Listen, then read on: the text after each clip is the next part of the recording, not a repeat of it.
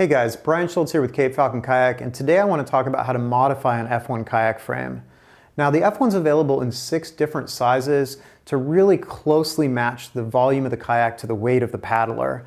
And there's also different changes that can be made to the framing to adjust for the ergonomics of the individual user, but there's also changes that can be made to really optimize this kayak for surf performance or for touring performance, or to make it a little bit lighter or to make it a little bit shorter. And you can mix and match any of those framing elements to really personalize the F1 to your individual kayaking needs. So I've got this really cool half-scale F1 model here that I can use to illustrate all the different things I want to talk about. And the first thing I want to talk about is just how I size this kayak for various size users. Now, how I change the volume of an F1 is I increase the width in this area, and I can also increase the location of the spreader forms towards the end of the gunnels, and I can increase or decrease the length of the ribs to make the kayak shallower or deeper for different size users. Now, I can also make the kayak a little bit longer or a little bit shorter, but I tend not to mess with the length of the kayak too much because that really changes the performance. Now, if you're looking at a set of F1 plans, you're going to notice that there are 6 different cut lists for different size F1s. And those include small changes to the length of the various materials and also changes to the dimensions of the materials as well. And I do that so I can keep things as strong as they need to be for the various size paddlers, but also as light as they possibly can be to really keep these boats as light as possible. And one thing that's important to remember is that once you've identified the correct size cut list for the boat size you're building, I would recommend just actually physically taking the other cut lists and setting them out of the way so you don't accidentally pick up the wrong one and make some mistakes. So while the width, the length, the depth, and the dimensions of the scantlings all change for each different size F1, one thing that remains universal is the layout of the deck beams and the ribs along the gunnels. And I do this because having a universal layout makes the plans a lot easier to use, but the only caveat to that is that I do change where that layout is referenced from for the different size paddlers. And this is a really important point, so I just want to illustrate what I'm talking about a little more carefully. I've got an F1 gunnel here, a small one, just to match the small one right here, and I've got a tape measure.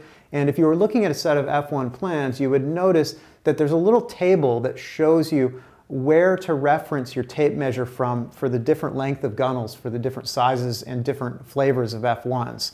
So for instance, a shorter F1, you would measure from a certain distance beyond the end of the gunnel, and that's where you would take all the measurements from. For a mid-size F1, you would measure from the end of the gunnel, and for a larger size F1, you might measure a little further back along the gunnel. Now, something I want to mention really quick, because it's something that people get confused about, is why there is no specific location listed for deck beam number 3. I have locations listed for deck beams 1, 2, 4, 5, and 6, but the reason there's no location for deck beam number 3 is because it moves forward or back depending on the inside dimension of the combing that you would build, which relates to the length of your legs. Paddlers with longer legs need longer inside lengths on their combings. Paddlers with shorter legs need shorter inside lengths. So before you do your layout for your deck, you want to build your combing first. And then once you've laid out all the other places for the deck beams, you're going to basically take the inside dimension of your combing, subtract 1/4 inch minimum, maybe 3/8 of an inch from that dimension, and you're going to measure forward from the front edge of deck beam number 4, and that length will define the back edge of deck beam number 3. Hopefully that makes sense. So now that we've talked about sizing, let's get into the fun stuff and really talk about how to modify this framework to really personalize the kayak. Now, before I talk about that, I just want to mention that the standard format F1 is already a really versatile kayak. It's a fairly short kayak, it's a lightweight kayak, it paddles really well, it tours fairly well, and it surfs really well. So the only time you'd want to make any of these modifications is if you're interested in really biasing the performance in a specific direction. Now, in addition to the standard version of the F1, I have 4 different versions listed in the plans. There's an ultralight version, there's a shorter version, there's a touring specific version, and then there's also a surf specific version of this boat. And Each of those modifications is going to give you slight advantages in certain areas, and it's also going to have some compromises as well. And as I go through this, I'll talk about those advantages and also some of the trade-offs. Now, the first variation I want to talk about, because I think it's going to be of the most interest to the most people, is how to make an ultralight F1.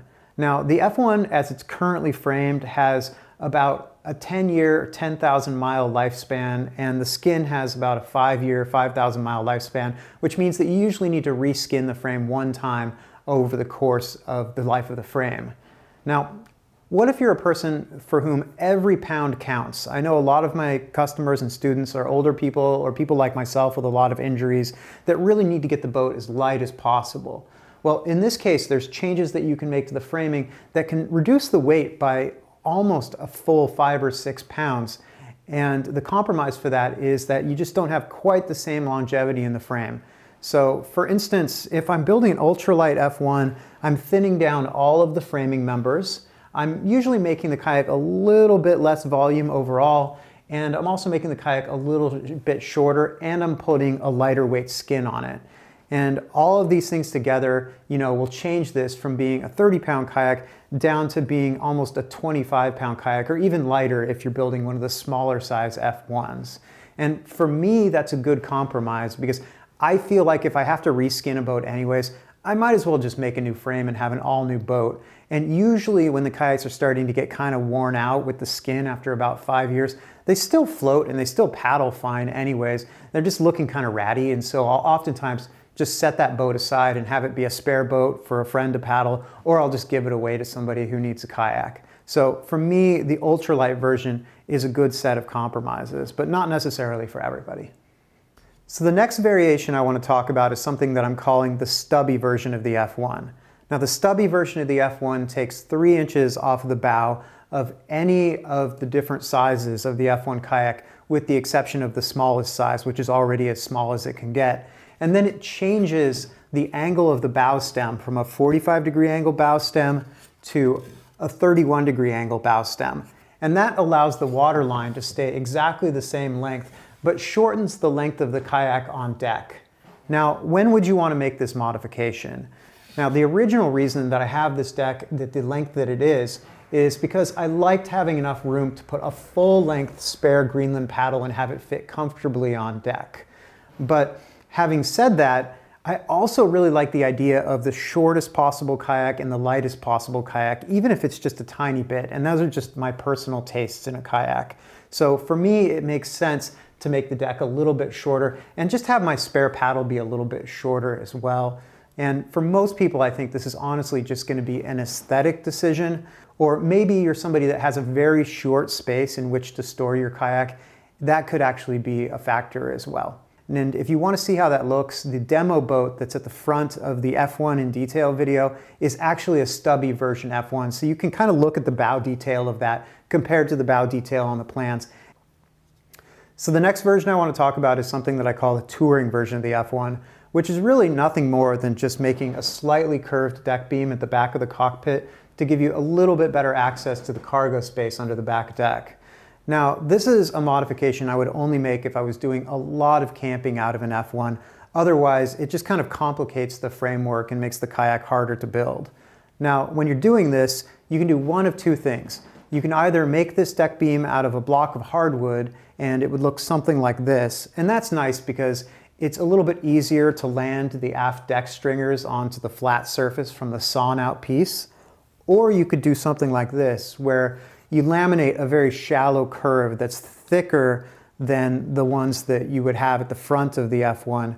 And in that case, you'd have to kind of work these deck stringers back here into this area with a chisel really carefully, and also flatten off the top of this a little bit more to give some surface for the coaming to land on.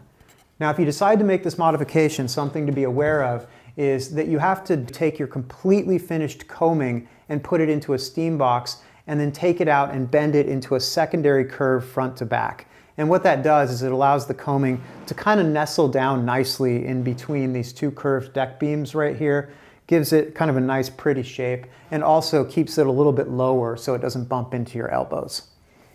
So the last variation of the F1, and the one I want to spend the most time on, is the surf-specific version of the F1.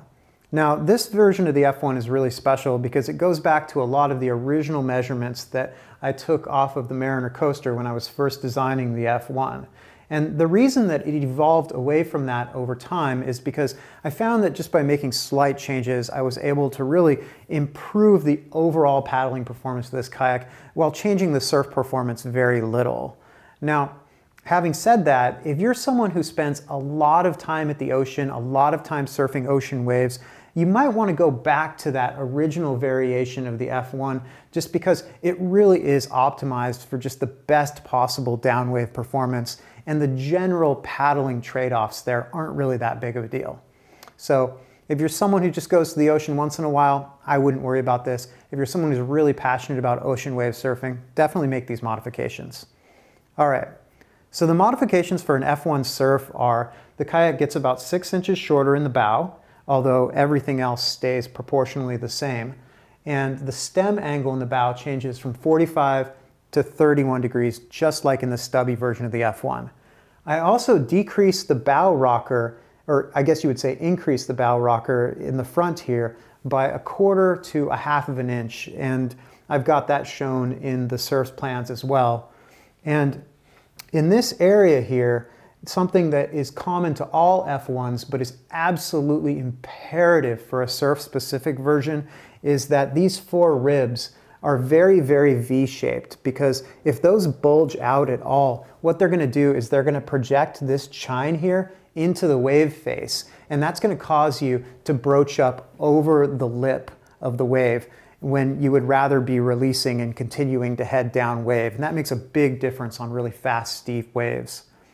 Another change on the F1 surf is I recommend that people choose a shorter cockpit by 1 size than they normally would. So generally your cockpit size is keyed off of your leg length, so you can raise your legs easily while you're paddling.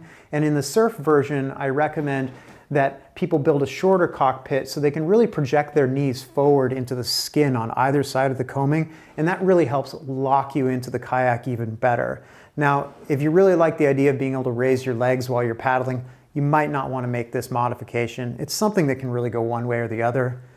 The other thing I do is I shift the paddler position right here back by about 1/2 inch to 1 inch, depending on the specific variation of the boat, while the rest of the framing stays the same. And then finally, in the stern of the boat here, I take extra care to really pull these chines up even farther.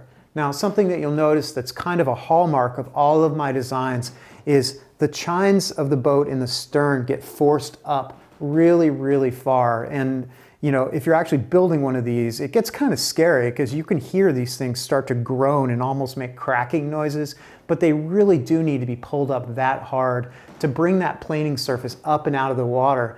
Because when you're surfing down a wave face, you need to make sure that the tail of your kayak is biting in really, really hard and the bow of your kayak's popping up out of the water, because otherwise the bow of the kayak is going to take control and it's going to start to steer you on a wave. So what you can do is when you're building the surf version of the F1, you really take extra care to pull these chines up as far as you can. And something that you can do, and this is not mandatory, it's optional, is you can add a double keel in this back 4 rib section here. So when I be finished ribbing the kayak, what I would do is trim the ends of the last 4 ribs so those ribs go upwards by about 1/2 inch, and then I add a 1/2 inch tall secondary keel and lash it on, and then lash my normal keel on in that area. And what that does is that gives you a little bit more room for your skin to be able to bridge between the keel up to the chine without contacting the ribs. And it just helps you get the shaping in that area. So all these things kind of work together to give you a kayak that's going to perform noticeably better on an ocean wave. So those are the variations of the F1 that I have listed on the website, but I feel like that just scratches the surface as far as what's possible in building in skin-on-frame. Now, the thing that got me excited about skin-on-frame building in the first place, and the thing that keeps me excited about it, is just how easy it is to modify these boats compared to almost any other boat building system. And I feel like that, combined with the lower cost and the speed of building skin-on-frame, really makes this into an ideal medium for prototyping and experimentation. Now, that's also a double-edged sword because if you're just getting started in skin-on frame, yes, you can make kayaks quickly and easily, but you might not know what you need to do to get the performance that you're looking for. And that's why I've created the plans and the video courses and all of these different variations. So people that are just getting started out can really get a quick, good, comprehensive skin-on frame education and also get themselves into a tested, good kayak on their very first build instead of having to build kayak after kayak after kayak and slowly working your way towards the performance you're looking for. All right, I think that's all I have to say about modifying an F1 kayak for right now. If you're watching this on YouTube, thanks for watching. Consider hitting that like and subscribe button and maybe head over to the Cape Falcon Kayak website, see what I got going on there. If you're watching this on the website and you're building your own F1, good luck building your kayak, have fun, and be safe on the water.